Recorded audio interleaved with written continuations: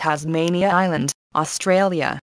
The Lim family discovered something mysterious that has science trying to classify the specimen. With the recent discovery, scientists believe they can begin a proper analysis to classify and name the creature. Yet much remains unknown, including how it eats and breeds, and its habitat. The strange jellyfish measures 4 foot 11 inches. Scientists believe it is related to the lion's mane jellyfish. According to scientists, there has been a massive jellyfish bloom in Tasmanian waters over the past month.